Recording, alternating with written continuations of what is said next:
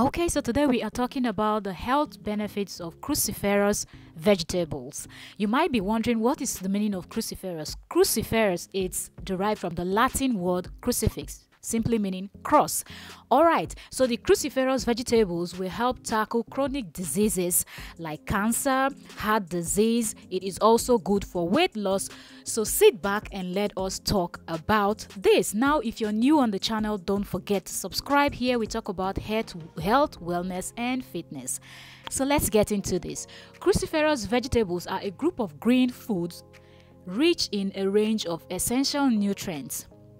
When you include them as a regular part of your daily diet, these vegetables are linked with lower rates of many chronic diseases, including cancer and heart disease.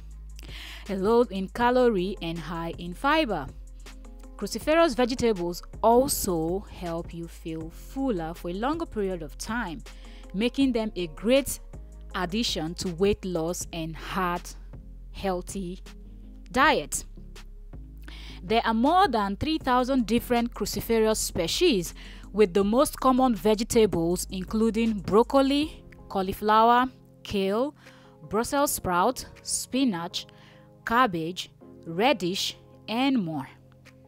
While they offer many of the vitamins and minerals your body needs for the day, research shows that cruciferous vegetables also contain unique nutrients that promote healthy body function and may prevent disease. Let's talk about some health benefits. Cruciferous vegetables contain glucosinolate compound that gives the dark green plant their bitter flavor. Research shows that glucosinolate have strong anti-inflammatory and antioxidant properties, which will help to protect our cells from disease-causing damages to our body, right? As a group, cruciferous vegetables are also high in protein, fiber, vitamins, and minerals. Together with its glucosinolates, these powerful nutrients profile offer health benefits like, let's talk about the heart health. Okay, diets high in fruits and vegetables are consistently associated with lower heart disease risk. Studies show that cruciferous vegetables support this effect because the glucosinolate help reduce your LDL, that's bad cholesterol, and good cholesterol level help keep your arteries free from fatty deposits that lead to heart problem and stroke. Let's talk about cancer protection. The glucosinolate in cruciferous vegetable have been shown to kill cancer cells and stop tumor growth. Many observational studies show significantly reduced rates of many types of cancer in people with high cruciferous vegetable intake, including breast cancer, lung cancer, pancreatic, and stomach cancer. Isn't that good? Okay, so let's talk about improved immunity against disease. Cruciferous vegetables nutritional content is also associated with a lower risk of chronic diseases like diabetes, asthma, and Alzheimer's disease. Studies show that the vegetable plant-based nutrients have antimicrobial properties that give your immune defenses a boost against sickness-causing pathogen as well. Okay, you can aid with weight loss. I mentioned that earlier. On average, a serving of cruciferous vegetable has up to 20% of your daily fiber requirements. Research shows that getting about 30 grams of fiber each day can help you lose weight, lower your blood pressure, and reduce obesity and diabetes risk factor. Okay, here it's talking about nutrition.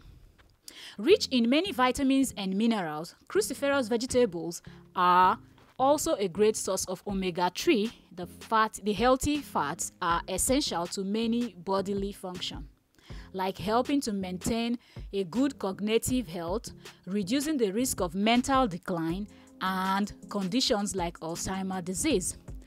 Cruciferous vegetables are also an excellent source of vitamin C, folic acid, iron, calcium, and selenium. Nutrient per serving. Exact nutritional content varies among different types of cruciferous vegetables, but the micronutrients are relatively consistent. As an example, 1 cup of cooked broccoli contains, and here it shows, calorie 55, protein 4 grams, fat 1 gram, carbohydrate 11 grams, fiber 5 grams, sugar 2 grams. Okay, and here it says portion size. The USDA recommend you eat at least 1.5 to 2.5 cups of cruciferous vegetable per week. Study linked 3 servings of vegetables a day with slower aging and lower risk of disease, and you can add cruciferous variety to a daily total with 1 cup of raw leafy vegetable as 1 serving, a half cup of cooked vegetable as 1 serving, a half cup of pure vegetable juice as 1 serving. How to prepare cruciferous vegetable? Cooking cruciferous vegetable can change their nutritional content. Research shows that some nutrient level decreases with longer cooking time, including vitamin C and B, and antioxidants like flavonoid and beta-carotene. However, cooked vegetable can make some nutrients more bioavailable or easier for your body to absorb and use, like vitamin A, iron, and calcium. Research shows that steaming vegetable helps retain the greatest nutrient value, while boiling them is the least effective method. But microwaving, stir-frying, and sauteing each offer happy medium, as does simply your veggies. Some people don't eat their raw. Okay. To get the best balance of cruciferous vegetable nutrients, include them in your diet in a variety of ways, like chopping up arugula or spinach for a salad or pesto, adding bok choy, kale, or spinach to soup and stew, which help retain water-soluble vitamins otherwise lost through cooking. Roasting a side dish of Brussels sprouts and radish in the oven.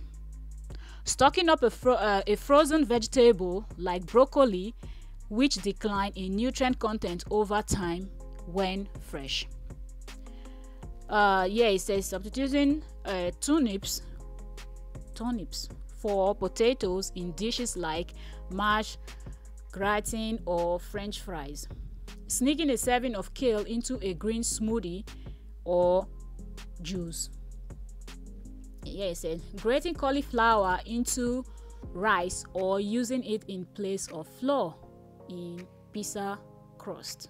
Now, these are some of the ways that you can actually enjoy, but do it whichever way that you think is the best for you. The most important thing here is I wanted to come in and talk about some of the health benefits and things that you can get from consuming the cruciferous vegetables. I hope with this I've been able to give you more reasons why you should try some of these that I just mentioned here.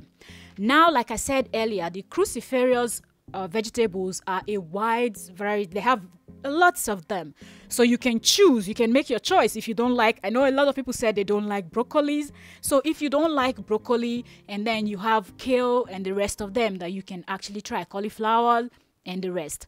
So feel free to comment down below, let me know what video you want to see next, subscribe, and make sure to add the cruciferous vegetable in this week's meal. Thank you.